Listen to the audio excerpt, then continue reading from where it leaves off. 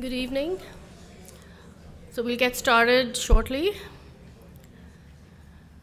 I'm Madhu Khanna. I'm the Associate Director for Education and Outreach at the Institute for Sustainability, Energy and Environment that's hosting this second Congress this year focused on water. We're really pleased that you could all join us, and we're looking forward to two productive days of intense presentations and conversations. Just a few organizational things before we get started. In order to reduce the paper used for printing programs, we are trying a new approach, which is to have this app that you can download on your phones, and the instructions for that are up on the screen. So you should be able to get the complete program with the information about the speakers and the bios and so on from there. We are also going to be trying some new approaches to facilitate question and answers with the speakers. And so in addition to the microphones that are up here and that you're welcome to use at the end of the talk, there are also index cards that you can use to write down your question and pass them at the end for the speaker to address as well. And then for those of you who are on Twitter, you can use that to send your comments. There is a hashtag up there, and we will convey those questions to the speaker as well. So we'll see how that works. Send us your feedback on how you find this for future use. At the end of this, there is a reception, so please stay on and join the speakers and the other participants. There are posters on display, and the poster presenters will be here, and so we'd love to have you continue to stay on and interact with the speakers that are here. So with that, we're going to get started, and I'm going to invite Evan DeLucia, who is the Director of the Institute for Sustainability, Energy and Environment, to give his welcome remarks and introduce our speaker. Thanks, Madhu. A Twitter account. I have one now. See, we all have to have those. Let me start by reminding you to avoid embarrassment. I always put it to vibrate mode. Welcome and good evening. I'm Evan DeLucia. I'm Director of the Institute for Sustainability, Energy and Environment here at the University of Illinois. And I want to welcome you to the opening event for our iSEE Congress 2015, Water, Planet, Water Crisis, Meeting the World's Water, Food, Energy Needs Sustainably. Professor Robert Glennon will be kicking things off with what is sure to be a stimulating and provocative keynote speech. But first I want to give a little preview into what it is I think this Congress will accomplish in the next few days. This is our second Congress. iSEE hosts an annual Congress focusing on a different sustainability-related issue, tackling a grand world challenge each year. And this year, we're tackling the most basic human need, water. Water is an integral part of our lives. We drink it, we eat it, not only in fresh foods, but as an ingredient in the processed food systems we use. We boil it to produce steam to create electricity. We use it to force fossil fuels out of the ground. We grow cotton with it to make our jeans and clothing with. It's in everything in our homes. Changing the way we use water in one of these areas will surely and undoubtedly impact the way we use it in all other areas. We called this Congress Water, Planet, Water Crisis because even though the Earth is bathed in water, when it's mismanaged, it creates disaster. Demand for fresh, clean water is increasing across the globe as our population rises. Human actions are being intensified by climate change and altering when, where, and how water is available. This in turn affects agriculture, the energy industry, and ecosystems, both natural and agricultural alike. During this Congress, we will talk about the causes and consequences of the water crisis for the United States and overseas. We need to have a discussion about how governments, industry, and science can inform the way we use our most precious resource on Earth more sustainably. And so to start us thinking about the American water crisis, we have with us this evening Professor Robert Glennon. He is Regents Professor and Morris K. Udall Professor of Law and Public Policy at the James E. Rogers College of Law at the University of Arizona. During his 40-year career, he has studied and taught constitutional law, water policy, and the restoration and maintenance of ecosystems in our arid lands. He holds a Juris Doctor degree from Boston College Law School and master's and PhD degrees in American history from Brandeis University. He is a member of the bars in both Arizona and Massachusetts. Professor Glennon has advised local, state, and national governments, providing them the knowledge they need to solve serious challenges of water sustainability and planning. In 2008 and 2009, he served as a member of the team to draft water law for Saudi Arabia, and he currently acts as a water policy advisor to Pima County, Arizona, home of the city of Tucson and the University of Arizona. He may be best known for his book, Unquenchable, America's Water Crisis and What to Do About It, which received a Rachel Carson Book Award for reporting on the environment from the Society of Environmental Journalists. He is also author of the book, Water Follies, Groundwater Pumping and the Fate of America's Fresh Water, which was praised by the New York Times and Scientific American. In all of his work, Professor Glennon argues that we cannot engineer our way out of this problem with the usual fixes or even some rather creative and desperate schemes. America must make hard choices, and Professor Glennon is here to share with us the answers as he sees it.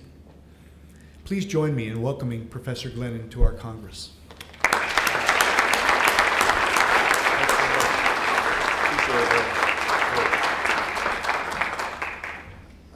Now I'm in trouble because I have no idea how to get the Prezi up on the screen. So if there's someone in the back who can help us on that, that would be great.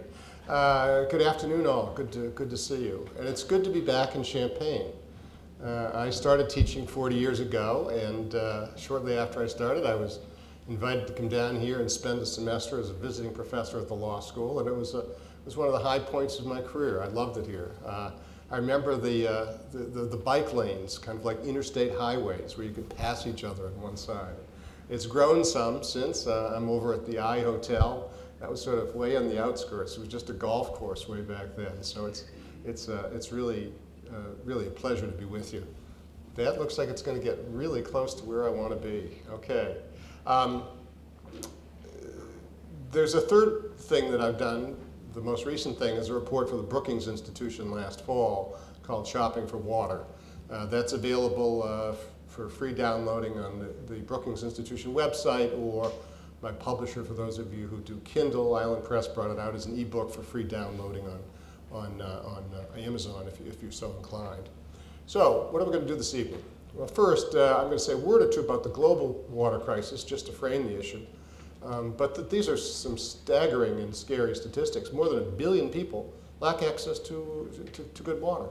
And for 2.5 billion people, they don't have adequate sanitation. And can you believe that to this day, in 2015, people are still dying of waterborne diseases, diarrheal diseases? Millions of people. This is something you think should be something that we cured a very, very long time ago. And it's not just a human health issue, though that's enough to make us sit up and take pause and be concerned. It's also an enormous economic one. Because if you think about it, virtually every company needs water. For example, National Hockey League teams last year used more than 300 million gallons of water to run their stadiums. I had never thought about hockey teams being a big water consumer. And so while we have fretted in the United States about running out of oil, water lubricates the American economy and the global economy just as oil does. So a couple things tonight. The crisis, well, I'm going to show a few slides on that. Make a couple comments about the challenges facing both farmers and food processors. And I want to talk both about some new things we might be doing, but also some of the traditional ways of doing things that I think are just not going to get the job done. We need to be far more innovative than we have been in the past. So first, one of the great and iconic Western writers, Ed Abbey, an Arizonan, said that there's plenty of water in the Mojave Desert unless you should try to establish a city where no city should be. Well, that, of course, would be the city of Las Vegas. And here we have the iconic Bellagio fountain. How many of you have been to Las Vegas? Okay, show of hands. How many of you love this fountain? How many of you hate this fountain? There's nothing neutral about Las Vegas. You know, we're on one side or the other. So this fountain cost $40 million. This fountain holds 27 million gallons of water. This fountain has an 8-acre footprint. It has 250 heads that shoot water as high as 250 feet into the desert sky. And yet that's only the beginning of how Las Vegas uses water. How many of you are familiar with City Center? Only a couple. It's the largest privately financed construction project in American history, penciled in at a little over $9 billion. It's got 6 towers, ranging in size from 37 to 61 stories. And to give you a sense of scale, see that dark structure on the left there? That's the Monte Carlo Casino. It's one of the largest casinos on the Strip, and yet it looks like a child's toy compared to these other things going on around it. At build-out, there are going to be 50,000 new people living in the Las Vegas Strip.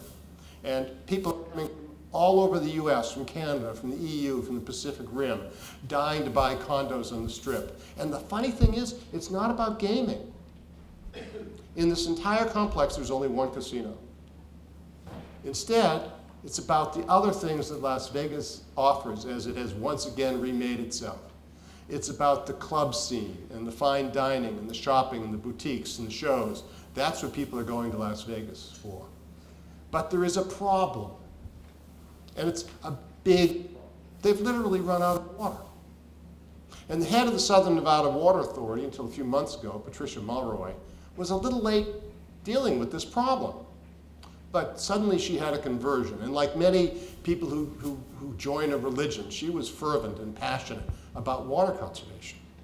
And she really transformed the city of Las Vegas. She began by paying people to rip out lawns, $2 per square foot. And they spent more than $200 million ripping out lawns. Then she offered to build the cities of Tijuana and San Diego desalination plants located on the Pacific Ocean. She in turn take their Colorado River water out of Lake Mead. And the third thing she did was she embarked on building a $3 billion, that's with a B, billion-dollar pipeline to import groundwater from 250 feet north of Las Vegas. Now, the place where she wanted to do this was located on the border with Utah. The people up there didn't think this was such a good idea, Las Vegas coming after their water. And if you think about your American history, you realize that the people who settled that border between Utah and Nevada were some of the original pioneers of the Church of Jesus Christ of Latter-day Saints. But from my perspective, a lawyer who finds fights over water endlessly fascinating, nothing could be better than a fight over water that pitted Sin City against the Mormons. So there's one other thing she's done to try to persuade people in Las Vegas to save water, and that's she's been running public service announcements on local television. See if this would play in your hometown. Oops. Yeah, we got it. That's going to not be quite right. Let's go back.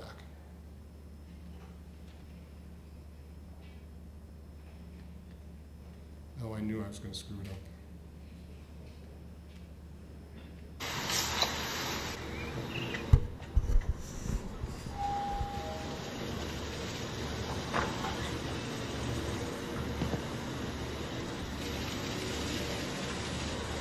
Can I help you?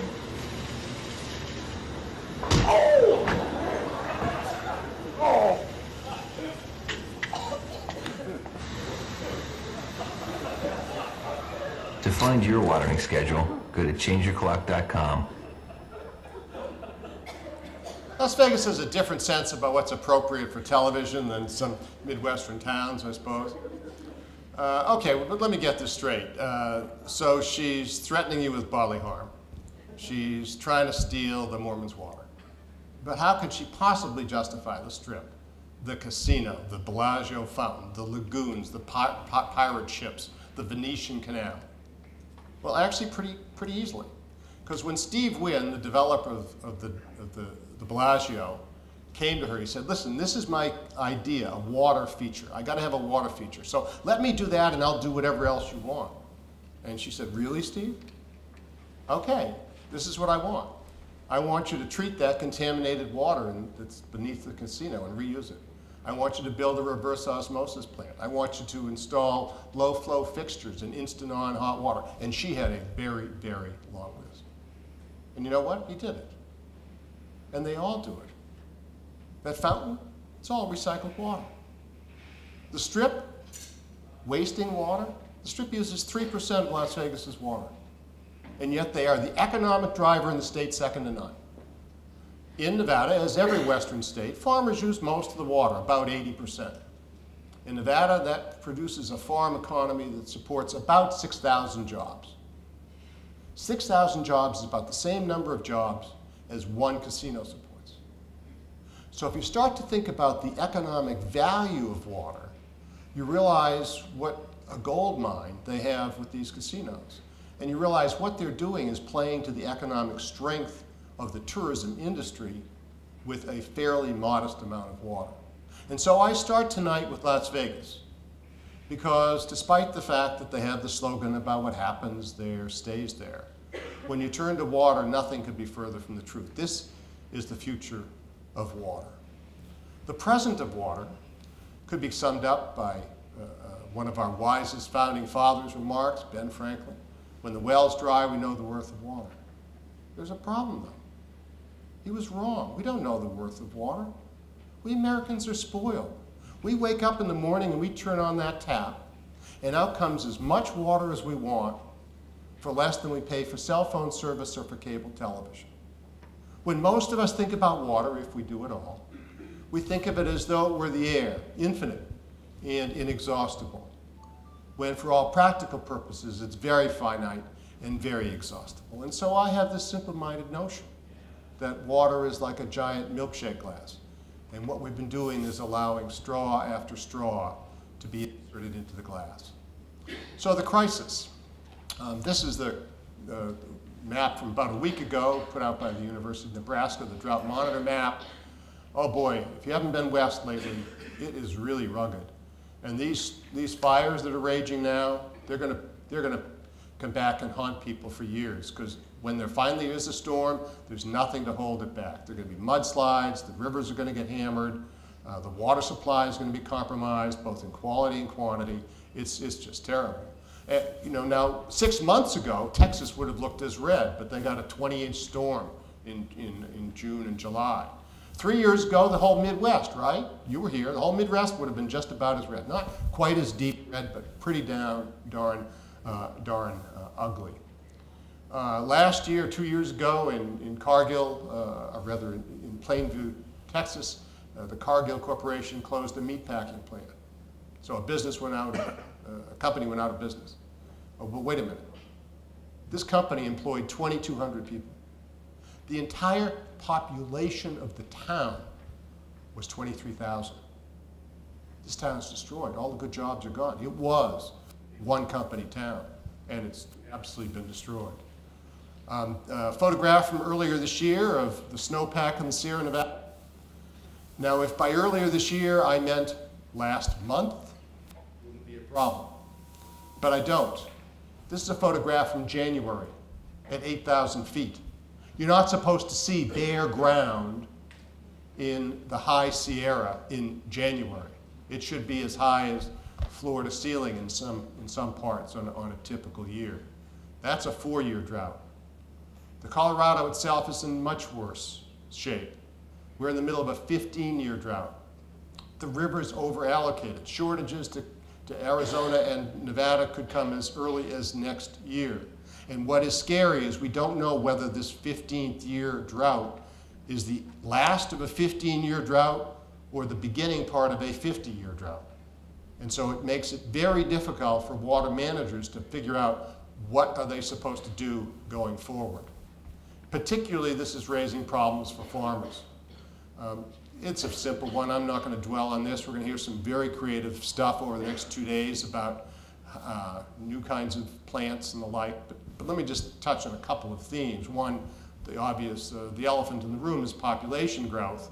We're going to go from 7 billion to 9 billion by 2050. I mean, gosh, that's in the lifetime of most people in this room. So, at least some of the people in this room. So population growth is a big, big problem.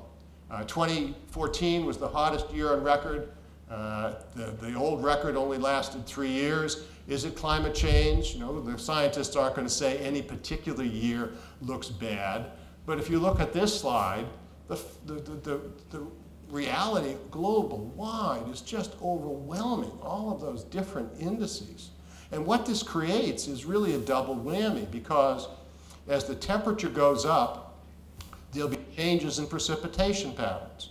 But there's still going to be as much rain, but it's not going to be in the same places. And the American West is in the eye of the storm. All of the climate, most of the climate people are saying there's going to be a lot less water. A lot less water, and it's going to take a lot more water to grow the same amount of food, because there's so much more evaporation loss, among other reasons. So farmers and food processors are facing a real storm. And they're not getting any love. I mean, no love at all. They're being attacked. If I read once more that it takes a gallon of water to grow an almond, I'm going to borrow a dog and kick it. So, I mean, this is just, enough. It takes 158 gallons to grow a watermelon. I mean, it takes a lot of water to grow anything. And so what's the proposal? The proposal is we should tell farmers what to grow and regulate what they grow. Wait a minute. Didn't the Soviet Union try that in the 1950s? Planned economy?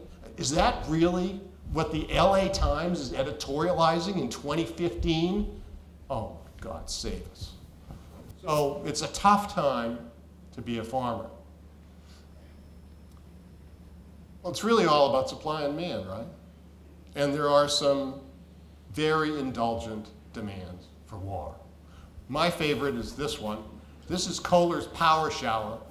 It has 10 shower heads helping her get clean, each with enough water pressure to take paint off walls.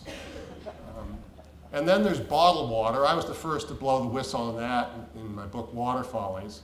I won't, the litany, you get it now, but this is Jennifer Aniston pimping for Glissot Smart Water. Instead, I will tell you this. If you have not seen the Penn and Teller skit about bottled water, check it out on YouTube. It's from their Showtime cable show.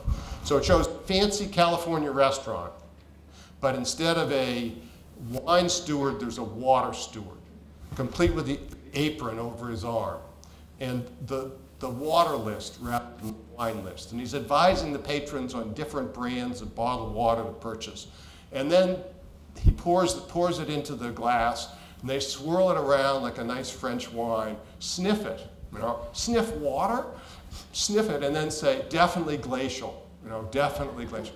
And then the clip goes to the next segment, and Penn is out in the backyard with a garden hose filling all these bottles of water. So there are some indulgent uses of water, but there are also some very new demands and high-value demands, and energy is one of them. Now, I don't have a dog in the fight on ethanol, whether the return on investment is positive or negative. But what totally amazes me as a water guy is how U.S. energy policy has developed in utter disregard of the water implications of various types of energy. And so, for me, this really does put ethanol in the bullseye, because even if you have a modern plant that recycles its water, it still takes as much as 4 gallons of water to produce 1 gallon of ethanol. Now, that's a lot of water, but we can deal with that. The real problem is growing the corn. Now, that's not a problem if you're in the Midwest, where until recently it was all dryland farming, but we'll come back to the new rush to drill groundwater wells here in a few minutes. But if it's just rain that you're taking out of the sky to grow it, no big deal. But once you go west of the 100th meridian, of course, it's all irrigation. And it may take as much as 2,500 gallons of water to grow enough corn to refine 1 gallon of ethanol. Well, now you do the math, 2,500 times 4 times the billions that Congress says we should produce, you're talking about an enormous demand for water, for just for ethanol. The more recent focus has been on fracking, and I saw there was at least one poster outside, very interesting poster you want to check out about fracking water. Fracking's been around for a long time, of course. What's new is this directional drilling. That just You know, I just can't get my hands around that. Okay, you send the thing down 10,000 feet, and then you tell it to take a left, and it does, and it drills holes 2 miles down by just going left. Yeah, you know, that's what it does.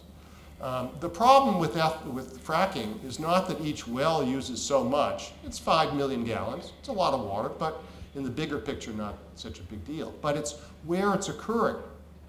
Most good places to frack are already places that are under water stress. So you're starting to see a conflict again between another kind of energy and water. But maybe scariest of all during this drought now is the decline in hydropower production.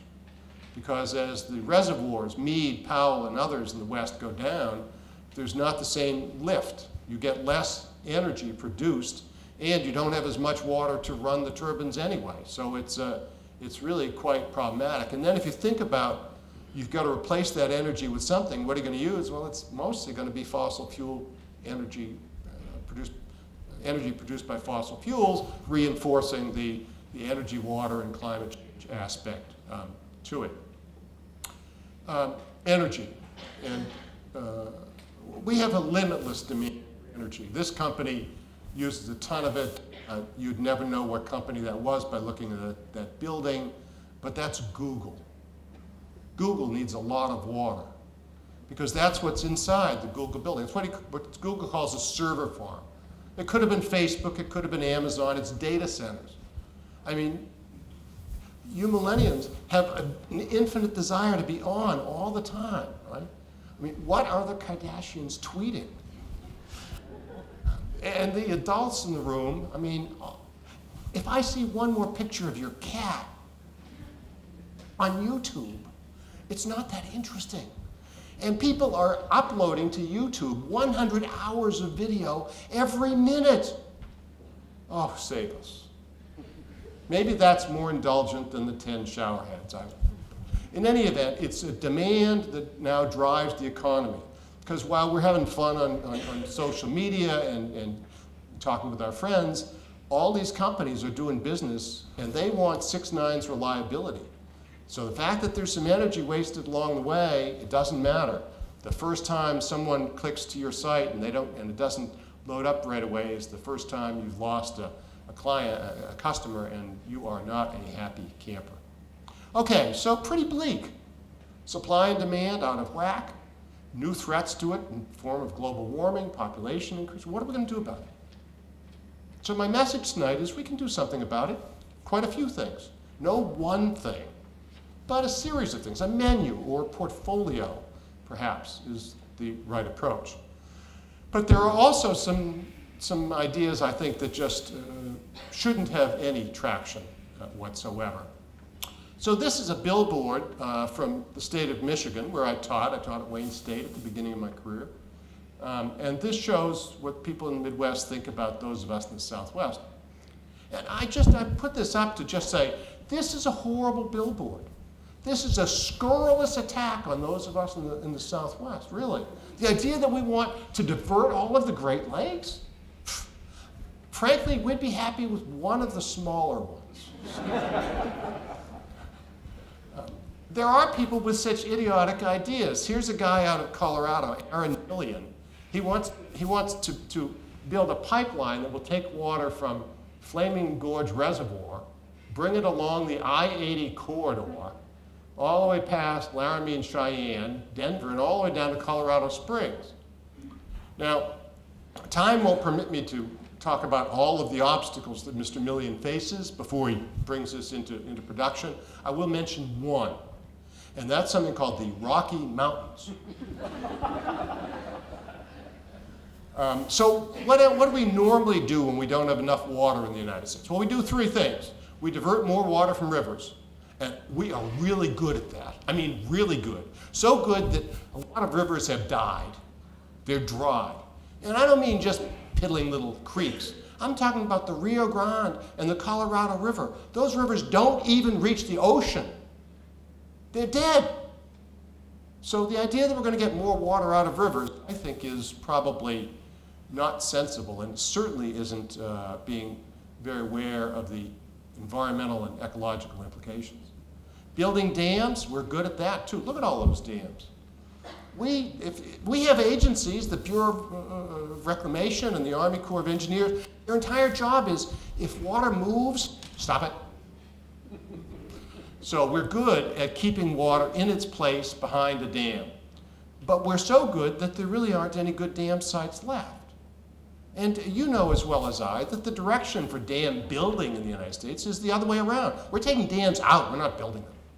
From the Edwards in Maine to the Klamath and to other dams in Washington State, where we're moving them and we're restoring thousands of miles of free-flowing rivers. So I don't think we're going to solve our problem either by more diversions or by more dams. Now, what about groundwater? Well, unfortunately, that remains the open sesame, and groundwater pumping is having terrible environmental consequences. That's where we come back to the milkshake glass, because what many states, including most in the Midwest, permit is anyone who wants can drill a well, no questions asked, and pump away with impunity. This photograph is a classic one. Those of you in hydrology know it well. It's a USGS slide from the 70s. You can see the surface of the Earth literally dropped from the year 1925 to the year 1977. Literally dropped in San Joaquin Valley. Well, that's going on right now. As we sit here in 2015, California still has no regulation over groundwater. Full stop.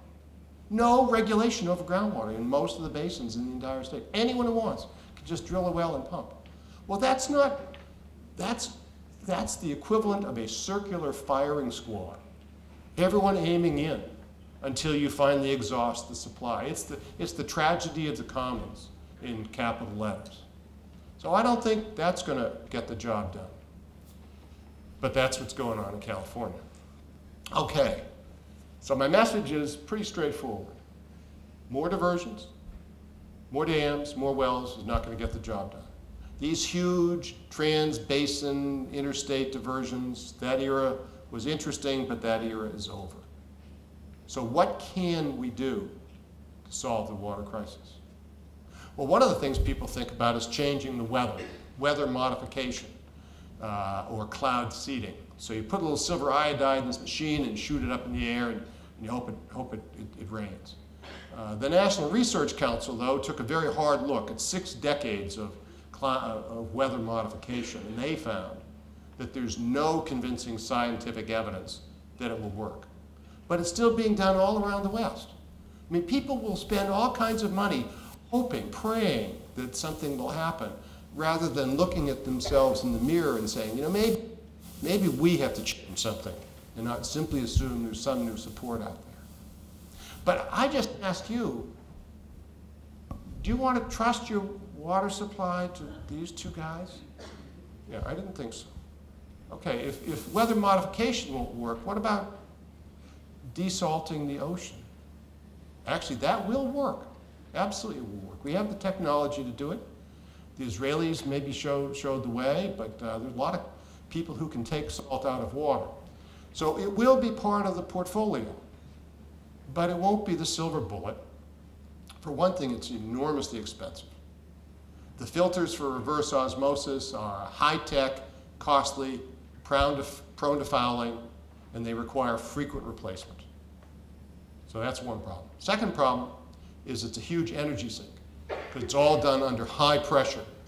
So it takes a lot of energy, reinforcing the energy-water connection. And the third thing is you have an environmental problem with what do you do with the salt that's left over. Because it doesn't go away, it just concentrates it. So you have to get rid of that somehow, and that's not such an easy task. You've perhaps seen some reports about a Poseidon desal plant in San Diego County that has been underway for a while. Let me tell you just briefly about it to give you a sense of what really is happening in the desal world. This was a plant that was first proposed for permitting in 1998. It is still not operating. With luck, it will operate next year. So that's 18 years from proposal to launch.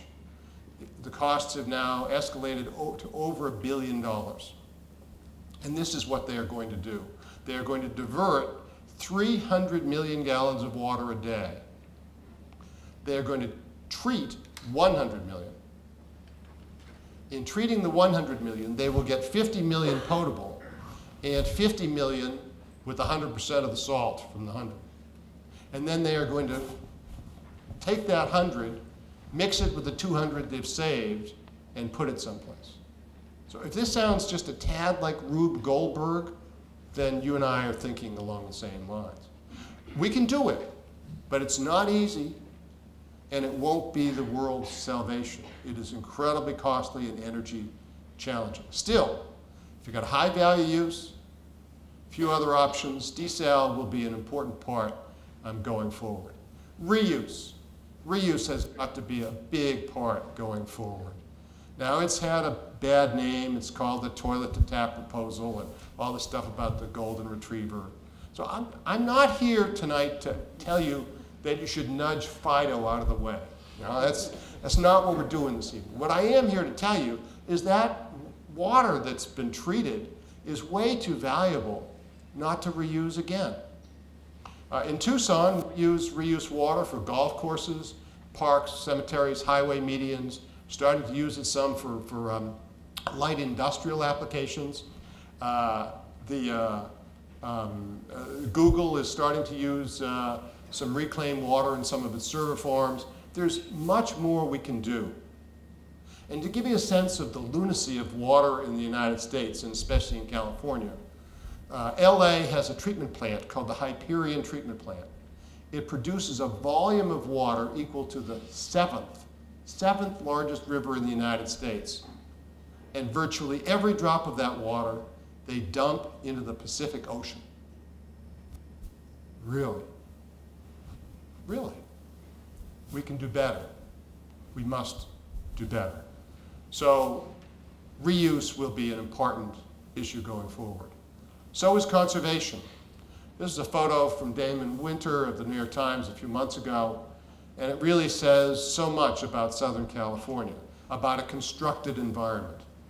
I mean, LA and San Diego get 12 or 13 inches of rain a year. We in Tucson, in the middle of this northern desert, get 11 to 12, an inch less. Drive around Tucson in vain looking for a lawn. But in Southern California, everyone's got a lawn, everyone's got a pool, and the right side shows you what the real landscape was like. If they simply took a look at pools and lawns, they would go a long way toward solving their water problem. And in fact, that is happening right now. They are taking a page out of the Las Vegas playbook, and there are lots of pools that are being filled in and lawns that are being ripped out in Southern California. Now, they're such a narcissistical bunch. Will they have the staying power after a couple of months? How many of you think yes? I didn't think anyone would think yes. So conservation is a big part going forward. Let me give you two examples. Your kitchen food disposal. If you use that 2 minutes a day, by the end of the month, you will have used 150 gallons of water just to get rid of food scraps. Really. Well, put them in the trash or put them in your compost bin. Don't use your kitchen sink and potable water to get rid of food scraps. The second thing, lights.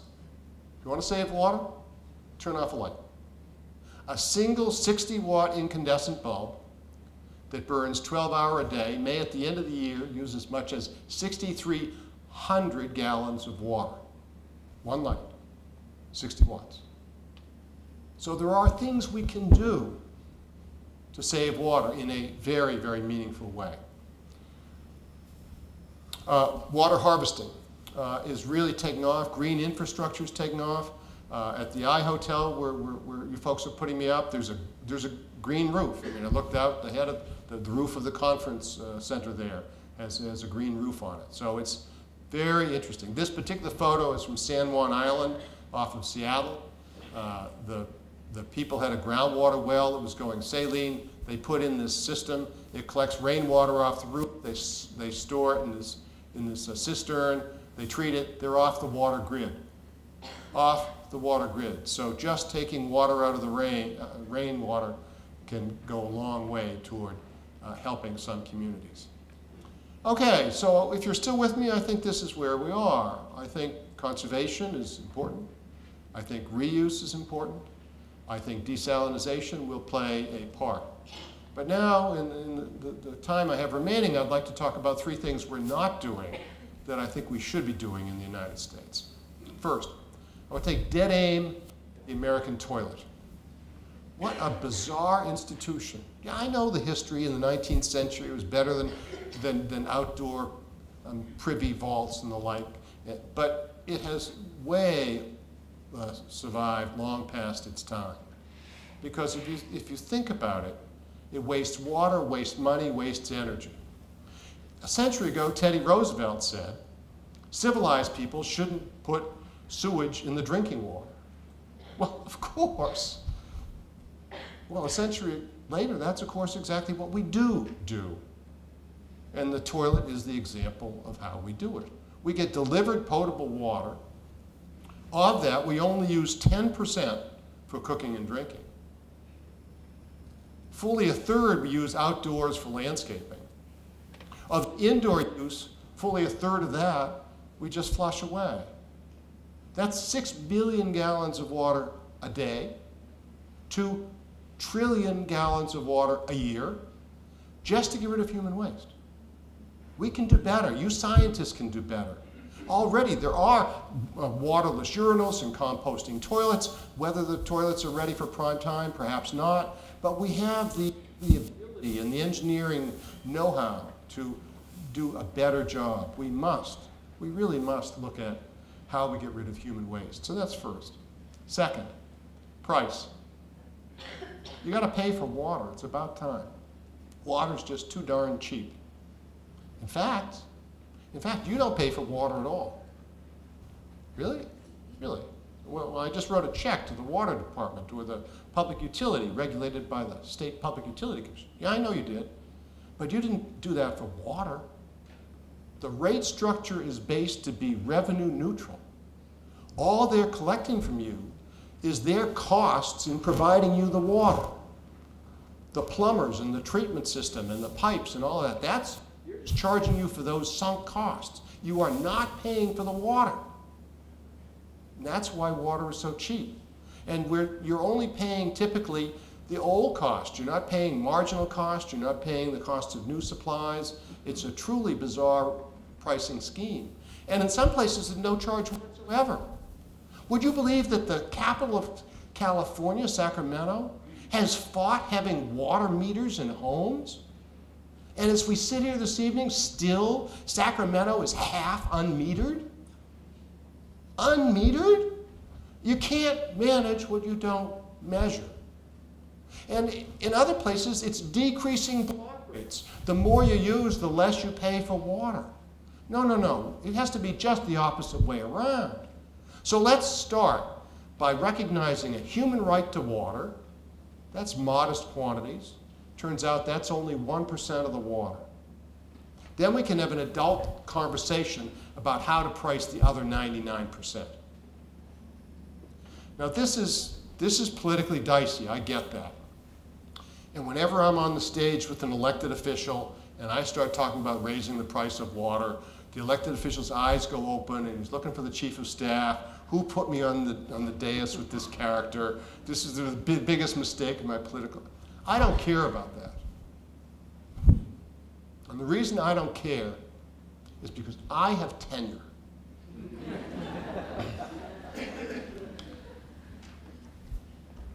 To be serious, don't expect your elected officials to get out in front on this one.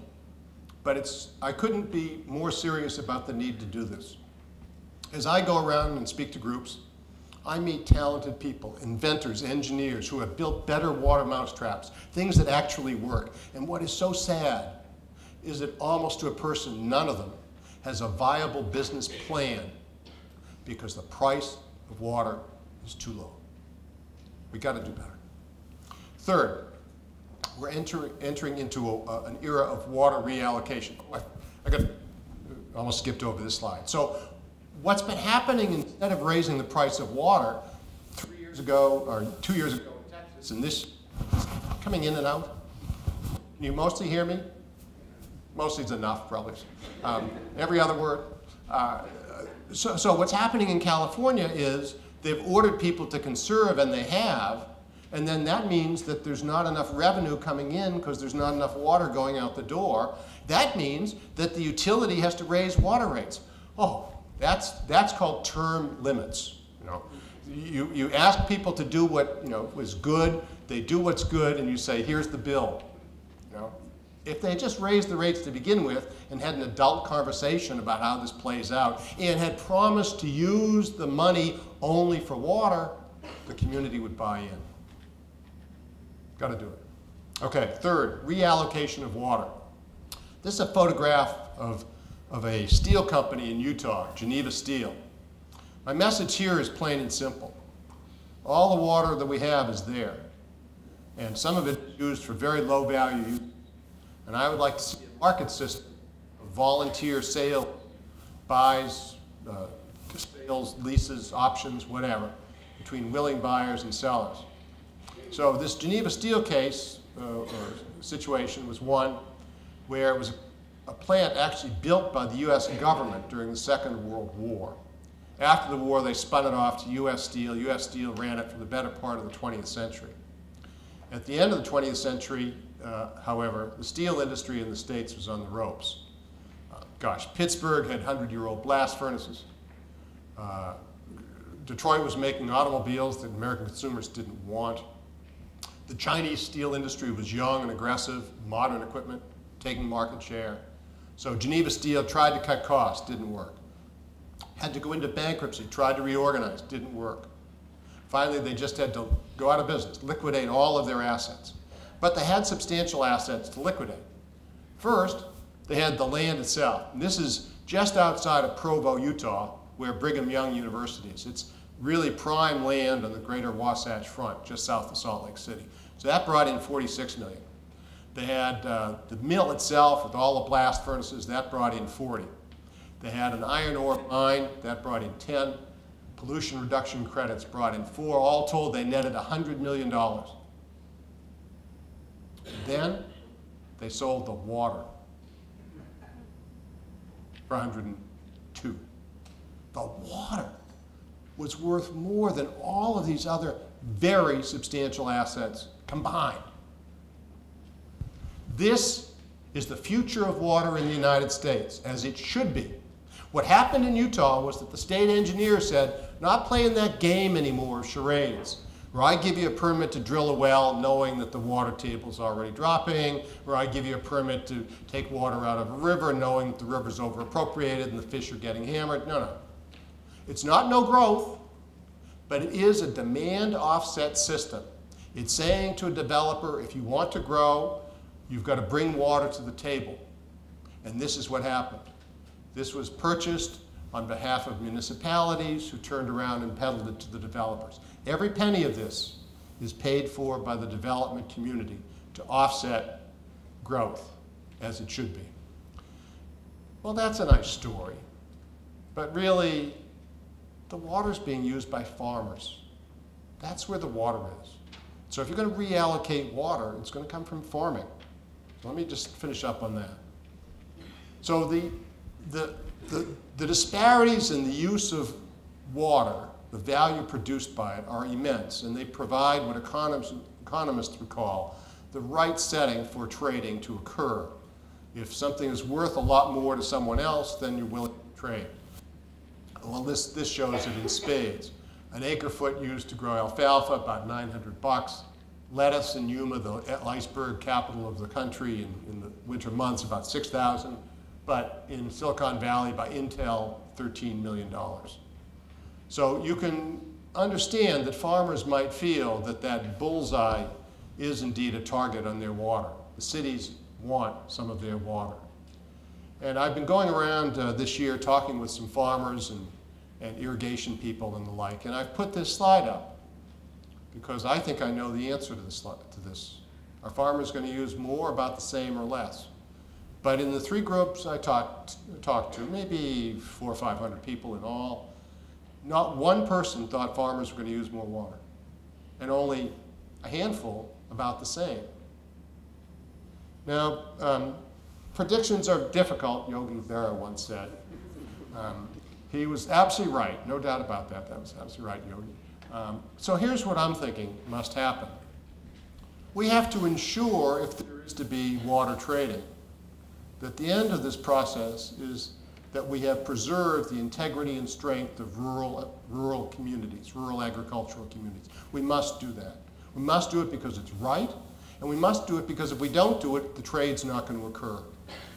But the opportunity for trade, the value added to the municipal and industrial sectors is so great that they can afford to pay handsomely for this water, as they should.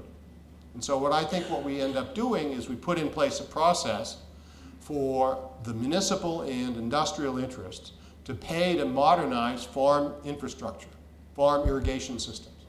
More than half of all the water used in California today is dispersed by flood irrigation. It is the most wasteful form of irrigation. So we need to do better. And we can keep farmers in business and free up a little bit of water for the non-farm community. One of the companies that I am most impressed with is an Israeli company. They've actually been in business since 1966, 50 years next year. Netafim, drip irrigation. And I was with them at an alfalfa conference. I visited some of their facilities. I've drunk the Kool-Aid, ladies and gentlemen. It's quite amazing. You can get higher quantities, you can get higher quality, you're putting the water exactly where it's needed. You can add fertilizer and nutrients to the fertilized water. I mean, it's just really stunning. Does it have challenges? Yes. But the big resistance is this. It costs $2,500 or $3,000 an acre to put it in. That's a lot of money for our country. And if you think about that, you realize we need to figure out some way to finance it. Well, that's where the cities come in. The cities, they would gladly pay $2,500 or $3,000 an acre to get a little bit of the water. And the other thing that I'm very passionate about is what I'm calling the summertime suspension of irrigation. You may hear this described as deficit irrigation. Deficit irrigation actually comes out of the wine business, where vintners found if you gave the grapes a little less water than they would like, you get a better wine. Well, that's not what I'm talking about. What I'm talking about is this entire summer in Imperial Valley, in Coachella Valley, in Palo Verde, in Yuma, there have been hundreds of thousands of acres of alfalfa grown when the temperature was 110, 115 degrees. And you know what? That uses 4 times as much water as other cuttings in the year and produces alfalfa with a lower quality and a lower quantity. The farmers get next to nothing from that. But they don't have any incentive to sell or lease it. They don't have the option to do that. So in this recent report for Brookings, I and my 2 co-authors, a lawyer and economist, argue for removing some of these impediments. Let farmers benefit from doing deals. And if they did, the first water they would take out would be that summertime water. So I think we have the opportunity with drip irrigation and with summertime suspension of really freeing up a lot of water. And finally, it shouldn't be very threatening. We can help the farmers. What amazes me is that Silicon Valley, despite the fact that they need water for all of their server farms, doesn't even seem to know that the Central Valley exists. And it's starting to change. You're starting to see companies producing apps, more ways to give farmers increased information. You're starting to see drones be used in farm fields so they can look at what's going on in the middle of a field, previously inaccessible. All of this, I think, is quite exciting. Now, this doesn't mean that farmers aren't scared. They're scared, and I don't blame them. But I ask you to think about these 6 factors. What would cause farmers to use less water? It won't be the first one, commodity prices. Oh no, not when we're going from 7 billion to 9 billion. If anything, what you're seeing is a lot of the smart money, the big international money, all going into farmland. Bond yields are low. There's no return on capital. Put it in land. And you're seeing, I am sure, all around Illinois, ag land has jumped in value the last few years. It's exactly that. So commodity prices are certainly not going down. The real threat is number 2. All around the country, you're seeing high-quality ag land go out of production. At least under my system with buying and selling water rights, when a farmer does a deal, the farmer looks around and says, well, you know, that land out by the barn, it's all clay soil. Now, not yielding very many bushels per acre. But when you convert ag land into solar energy or into municipal subdivisions, that land's gone forever. And that land is indifferent to whether it's high quality ag land or low quality ag land. Right now, as we sit here this evening, in the Sacramento area, there are plans for developers to build 280,000 homes. Do you have any idea how much great ag land is going to be lost when that happens? That's the big threat I see going forward. The other things I put up just simply to scare farmers. If you don't want to do deals, then you want to leave it to the legislature? I didn't think so. You want to leave it to the courts? I didn't think so. You want to leave it to administrators? I didn't think so. So put that way, it's really not as frightening as some people think. And then finally, it doesn't take a lot of ag water to solve the municipal and industrial problem. A 4% reduction in ag consumption translates into almost a 50% increase in the water available for municipal and industrial use. So it's a low single-digit reduction paid for by having the farmers become more efficient thanks to the money put forward by the municipal and industrial sector. That way, we protect the farmers, farm communities remain robust, farmers grow the same amount of product, but with a little less water, and the cities get the water saved. So at the end of the day, I'm optimistic. Is it a tough time? You bet. It's a crisis, no doubt. But a crisis is a time of opportunity. It's a time when we still get to select between one path and another. And a combination of things, some conservation, some reuse, some desal, some price signals, got to use price signals, a little bit of sales and leases with market forces. All of those things together can keep us from going over the cliff, can keep the crisis from becoming a catastrophe. Now what we really need more than anything else, is the moral courage and the political will to act. Thanks.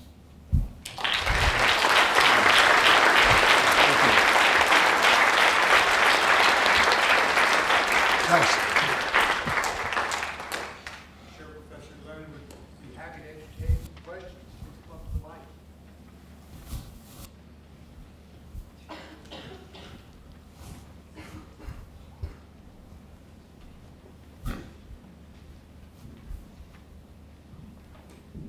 You can use my microphone. Well, that was the idea.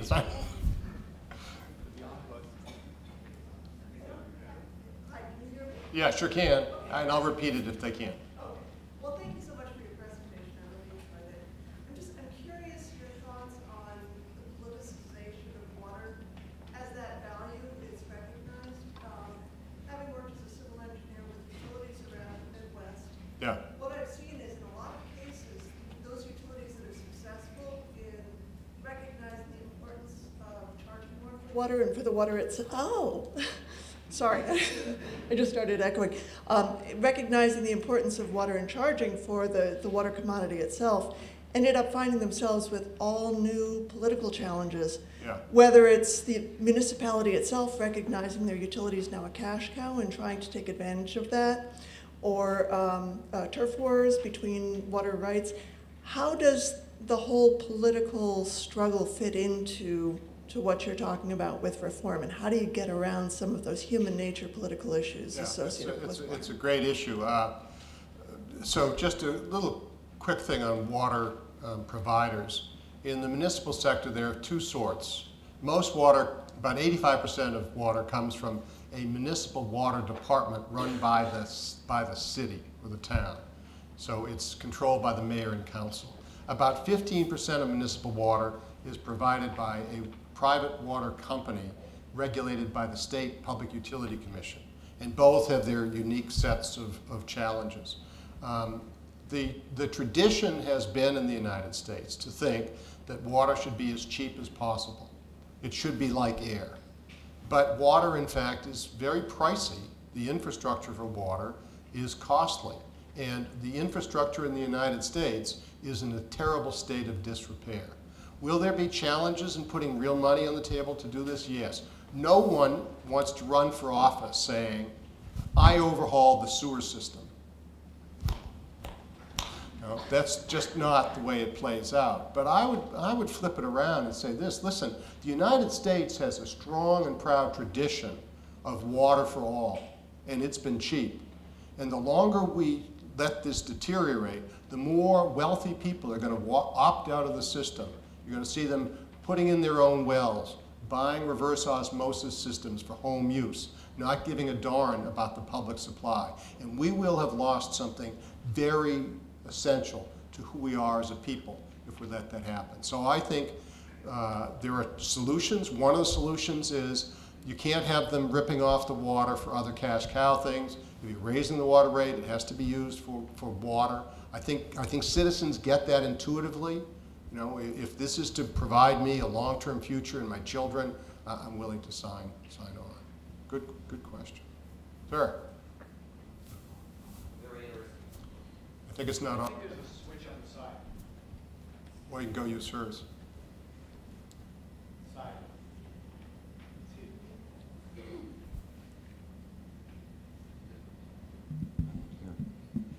Oh, good. There we go. So, very interesting presentation. I wanted to ask you a question in regards to your discussion about conservation. And what struck me is in the electrical utility industry, they had the same issues, but then they did decoupling so that it no longer, your revenue was no longer tied to how many electrons you sold. Yes. So the question is, what's your thoughts? Do you see that happening when it comes to water utilities? What do you think is the probability of that happening, and what do you think can be done to kind of to make that happen faster? Yeah, that's a great question. So decoupling, you may know, in the electric utility setting, work like this. If you are an electric utility and you come in asking the Public Utility Commission to put up a new generating plant, they might say to you, well, if you can figure out a way to reduce demand, we will compensate you for doing that. So they end up putting in place conservation programs that save water, that avoid having to build the power plant, thereby saving consumers money, but then the utility gets some money for having put these programs in place. And there's been some effort to do that in the water world, a couple of communities in California. I think it's been with mixed success. The pushback I'm hearing mostly in the utility space, well, a couple of things. In the utility space is this. We have to have some fixed charges for the pipes that we have in place. We can't simply have charges for consumption alone, because as you see, when consumption goes down, the utility suddenly doesn't have enough money. So there's some pushback by utilities in order to avoid the conservation death spiral that everyone has to pay a little bit of a fixed rate. The second thing is public utility commissions are having a very difficult time dealing with what I would call innovative forms of water. And I'll be around for the next 2 days, and we can, those of you interested in this, we can explore it in some detail. But there's a case out of New York where the utility wanted to build a desalinization plant. The Public Utility Commission told them to do that, changed their minds 5 years later after the company had spent $50 million and has yet to let the company recoup the $50 million that it told to spend. Well, this is madness, because it sends exactly the wrong signal to the utility. Never propose to do an expensive system. Just go to Home Depot and buy 2 cases of duct tape. You know, that's going to be our solution. So we can talk more at another time. Couple more questions? Couple more. I'm keeping you from drinks, you know, when I realize that this is the worst place to be. Last speaker and the bar is open, so. You talked a little bit about farmers and ethanol versus alfalfa production, and here in Illinois, the land of corn and soybeans, which are mostly grown for feed, for large animals, livestock, for meat and dairy. I wanted to know your thoughts on how we could fix that demand problem, because such large animals demand so much food per day, so much more than us. So land conversion or anything that you wanted to? Yes. Boy, that's a great question and a real ticklish one. It's I think implicit in your comment, Ms., was if you look globally, what's happening is as you have a large rising middle class in China, India, and a few of the other emerging nations, you're seeing diets change, and it's increasingly more meat, more protein based, and the water footprint of growing beef in particular is really quite substantial. I personally distinguish, and it gets into ethical issues about animals and about the planet. When I think of alfalfa, I do distinguish between dairy and beef, for steaks versus dairy, because the criticism of alfalfa has been it's really not food, it's just feed for something else. But in the case of dairy, gosh, you feed Bessie a little hay in the morning and you milk her in the afternoon. That's about as direct a production of food as I can imagine. So I kind of see those as two different things. But it's going to be a challenge. I mean, I think wholly apart from the philosophical and ethical issues, the market's going to take care of some of that, because the price of beef, you've already seen it starting to go up, and it's going to continue to go up quite a bit as the cost associated with it continue. Sure. No, I'll be around all night and the next 2 days. I leave Wednesday afternoon. So. All right. Thank you very much. I really like your example of water reallocation. Yes. That shows water is more expensive than anything else. And then you come to another slide, you talk about how to make farmers to use water. And that's very necessary in many places around the world, because farmers are using a large amount of water. So that also probably is necessary for water reallocation. I mean, to shift water from farmers to other people. And then I'm so interested in your multi-choice problem. Among this choice, you list government and regulation roles. You also put market. And your example with the steel plant, that went through with market. What is your opinion about the role of government roles versus the market in the future, in this country and in many other countries? Yeah, another great question, and I'll try to be brief, and then maybe we can talk over the break or tomorrow. Well, I don't think it's an either or. I mean, I think it's both. Sometimes I get pushed back on people, on the property rights crowd, who say, well, it's my right to drill a well and pump as much water as I want from beneath my land. But my response to that is, well, every first-year law student learns that property is a series of characteristics, or the adage is a bundle of sticks. One of the sticks is exclusivity. It's my property, not your property. So if you come on it, I can tell you to go away or have you arrested for trespass.